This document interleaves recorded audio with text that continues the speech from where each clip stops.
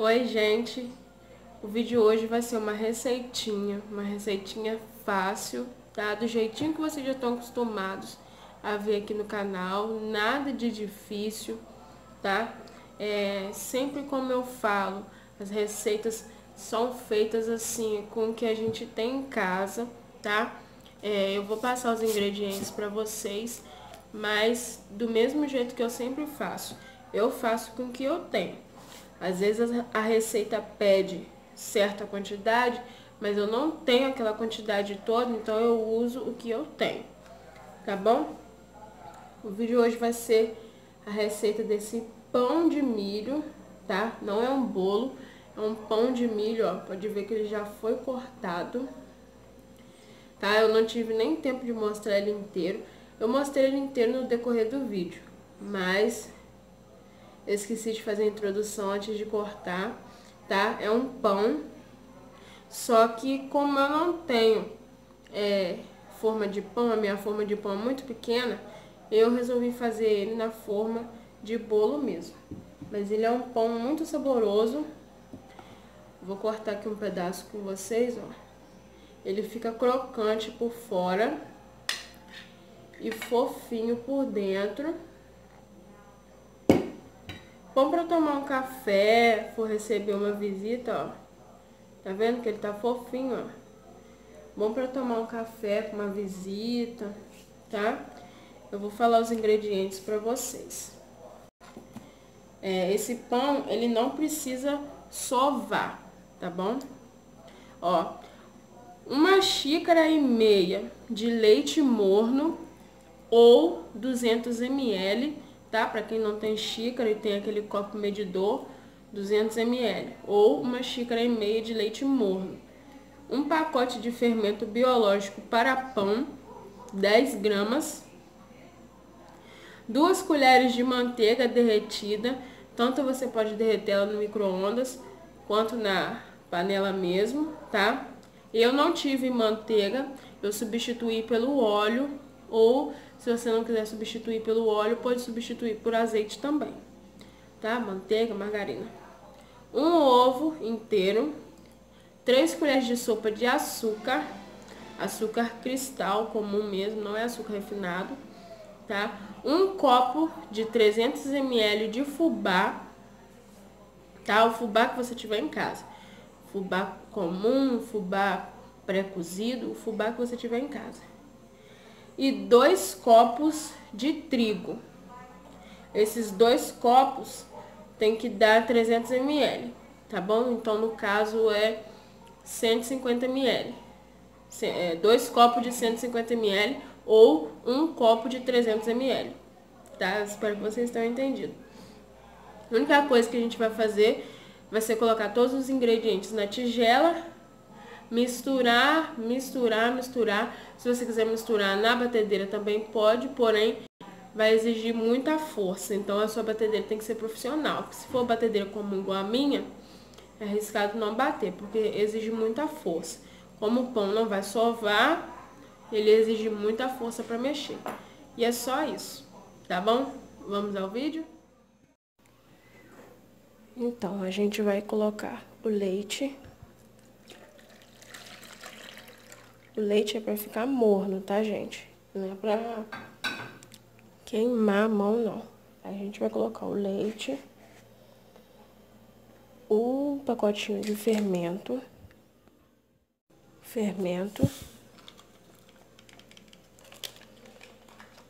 o ovo,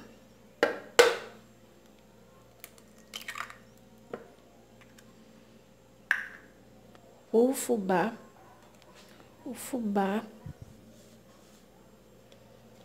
o açúcar. O açúcar são 3 colheres. Você vai colocando e vai mexendo, tá?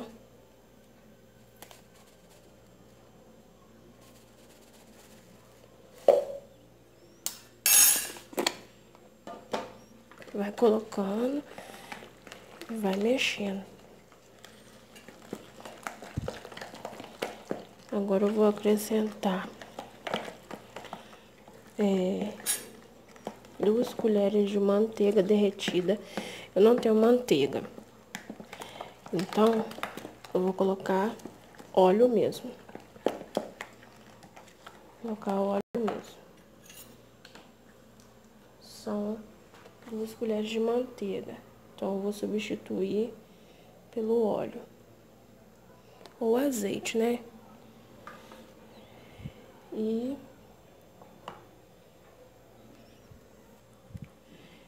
o trigo.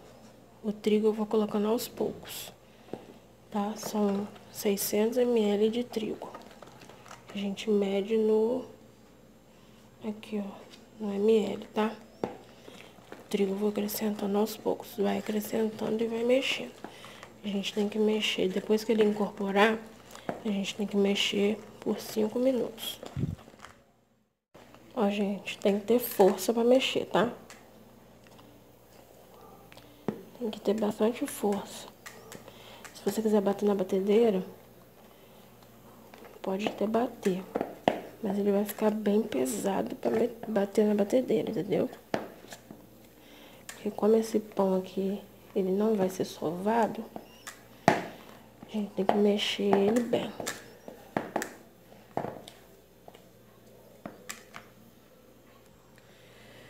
Aí, depois que a gente mexeu, a gente vai cobrir ele e vai deixar ele descansar, assim, por 1 hora, meia hora. Se a sua casa for muito quente, assim como a minha, meia hora já basta, tá? Deixar ele descansar por meia hora ou 1 hora, pra depois colocar na forma. Minha forma já tá untada, tá? Com óleo e trigo. E depois levar para assar. O forno não precisa estar pré-aquecido, tá? A gente liga ele na hora que vai colocar mesmo, tá bom? Até porque ele assa rapidinho. Porque se a gente pré-aquecer o forno antes, ele pode assar por fora e ficar mole por dentro, entendeu? Aí, ó, já passou meia hora. Agora eu vou destampar aqui pra ver. Ó, cresce bem, tá, gente? Aí depois que ele cresceu, desculpa, a gente vai passar ele pra forma e vai levar pro forno pra assar, tá bom? Pode ser a forma de pão, pode ser essa forma aqui de bolo, a forma que você tiver aí, tá? A gente vai colocar ele aqui bem direitinho e depois vai levar pro forno. Agora eu vou levar pro forno.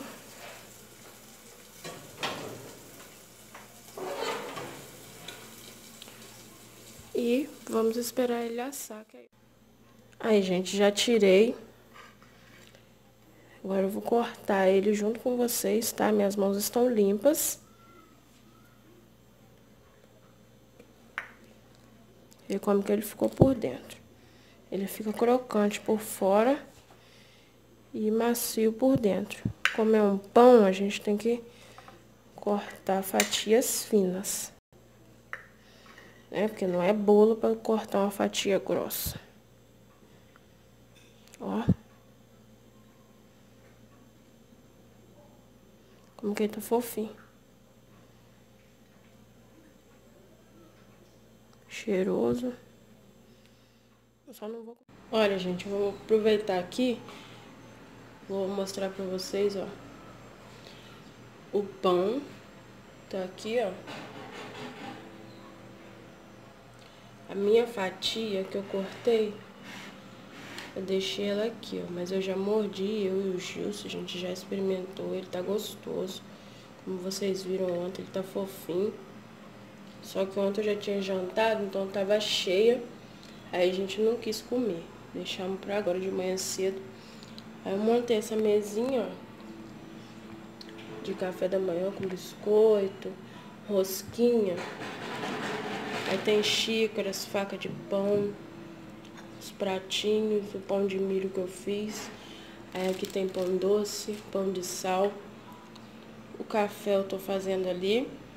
E eu vou colocar na mesa, na hora que as minhas visitas chegar, a manteiga, o leite, né? Suco. Não sei se eu vou mostrar pra vocês, porque minha tia não gosta muito de aparecer, minha prima, entendeu? Mas eu aproveitei e mostrei pra vocês a minha mesinha de café da manhã para receber visitas. Então, gente, gostaram do vídeo? Eu espero muito que vocês tenham gostado dessa receita, tá? O pão tá aqui, ó. Ó o que sobrou. Metade. Praticamente metade, né? Um pouquinho menos da metade. Então significa que ficou bom, né? Eu comi, o Gils comeu, minha tia comeu, meu primo comeu. Minha prima comeu também. Mas eu não gravei, assim como eu falei pra vocês, que eu mostrei a mesa. Eu não gravei porque eles não gostam de aparecer, é igual minha mãe, entendeu? Não gosta de aparecer, tem vergonha. Aí eu deixei mais um momento em família mesmo e não gravei nada não. Mostrei só a mesa pra vocês. Aí eles já até foram embora, o Justo já foi trabalhar e eu já estou aqui sozinha de novo. Pra eu amar e Deus. Mas tá bom. Eu espero muito que vocês tenham gostado desse vídeo, tá?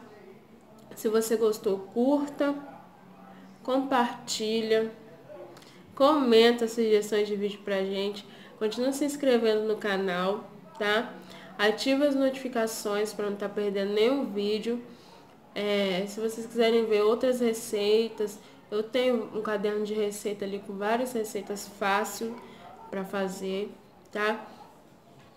Eu tô pensando em fazer um desafio de ou um almoço ou um jantar com um determinado valor, entendeu? Eu tenho que preparar um almoço com sobremesa, entrada, ou um jantar com sobremesa e entrada, gastando um determinado valor. Se vocês quiserem ver esse vídeo, vocês deixam nos comentários pra mim, tá bom? Venham fazer parte da nossa família e junte-se a nós, valeu? Tchau, fica com Deus. Bom final de semana pra vocês.